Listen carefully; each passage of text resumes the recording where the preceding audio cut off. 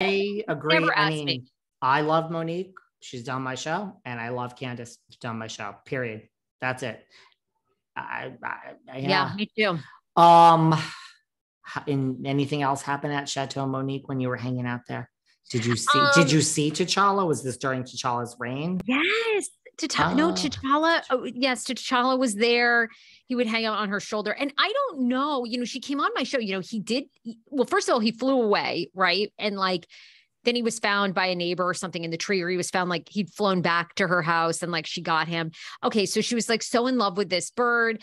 Then I don't know, he suffered some like he basically died by some accident. I don't know what happened. I don't know if something ate him or he was run over. I have no idea because she, as far as I know, I don't think she has ever given detail as to what happened because she said it's so traumatic. And I mean, I love giving Monique a hard time. I mean, Monique grew up with a menagerie of animals. I mean, I think at one point when she was like a child, they had like a pet macaw monkey or something. So she loves animals. She said she'd love to have like this zoo. Well, you know what? I give her a hard time about, because I'm like, oh my God, that would be my nightmare. Like I would never want a fucking monkey in my house. Like, ugh. I would never want any of it. I do like a fish tank and I like sharks and I like jellyfish. I like a fish tank. At one point, I almost got a fish tank in the wall at one of my apartments, like a real, and then I was like, I'm selling the apartment, everyone. We're not doing any fish tank. 180. We're not staying here for the rest of our lives. Sale, no fish tank, call it. But I love a fish tank. Okay, so she's not coming back for a girls' trip. No, and I'll tell you one more tidbit. I'll say this from filming with them and being at their home multiple times. They for a long time have not been happy with Bravo. They did not. And let me just say, they would make it pretty clear to everybody there, including the producers, that they hated it. So I think they're very happy to move on. I mean, listen, it's like the definition of insanity. It doesn't get better. There's no point complaining to Andy.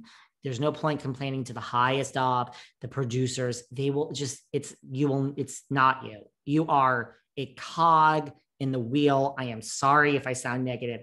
That is how it is. You are there have your life exploited for all of our enjoyment. You will make really good money year 4 and on. And when they're done, they will kick you out and they will call you back, like this phone call from Andy, when they are ready for you to use you again and kick you back out. As long as you know that, go, run. And apparently lots of people love it.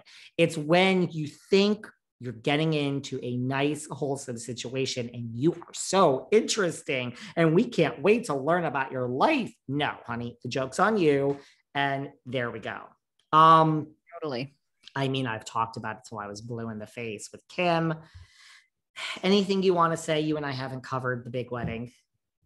No, I watched and listened to some of your recaps. But I find all the cheating rumors the most interesting thing. I find what's really going on with Melissa and Joe and Louis and Trey probably the most fascinating. We're going to see it all on the next season of RHO and J.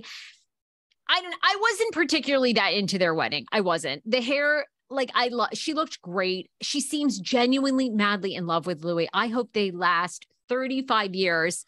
I hope. I can't stand the tiara on any grown woman, not just Teresa. It's so fucking tacky. You're not a princess. The only two people in this world right now that should be wearing a tiara are Meghan Markle and Kate Middleton. Honey, this was bigger. I mean, all weekend, Kim and I, because, for our show, we were texting all weekend. Every time an outfit was presented, it was literally, I'm like, this is literally taking over my weekend. This is like crazy. What did you think? What'd you think? Did you like the tiara? Did you like the hair? First of all, go and watch my videos on YouTube, the little clips of me and Kim doing our recap wedding special. I went onto Amazon, and for $9.99, a tiara arrived at David Yontef's Hampton's house. And I put the tiara on my head and I screamed at Kim D. Screamed that she better go you better go get your fucking tiara. Oh, what do you mean you think you have one? Get off your ass, Kim. Move your 7 dogs out of the way and either order a fucking tiara or go find I'm like, you need a tiara for the wedding special, bitch. And she got her tiara. I didn't particularly like the tiara. I didn't particularly like the hair. This is coming out after my Kim D stuff. To me, the best dressed housewife was Kenya Moore. To me, the worst dressed housewife was Chanel Ayan from Dubai. Oh, the black suit was just so, I don't know if like her luggage was lost or what happened, but I'm just like, you're at a celebratory, fabulous day. It's 1,000 fucking degrees. What? Oh, that was so bad. I'm like, this is the girl that serves us looks on Dubai all season, whether you love them or hate them, but like, I don't know. It's like, that's what you wore. I don't get it. I don't get it. Like, you've been to wedding. It's weird. And then Kenya was my best dressed. And then second best housewife dressed. I'm trying to think, who did I like after Kenya? Oh, you know who I thought looked actually good? And it kind of ties into Miami. I thought it was cute, was Alexia. She had the alligator.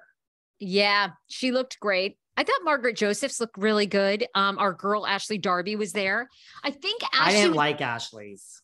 No, I wasn't like overly wowed. Do you know what the problem is? Ashley needs to mix it up. She's one of those who like, it's the same look, every reunion, every wedding. Take a risk, girl. Take a risk. I actually thought Jill Zarin looked good, like her sun-kissed look. And believe it or not, I thought Dorinda's actually, I liked it. Oh, you did. Dorinda looked good. Dorinda looked like she'd lost weight. She did, right? Yeah, she looked very fit. Yeah. I mean, I'm excited. I'm very happy for Teresa. I want it all to work out for Trey.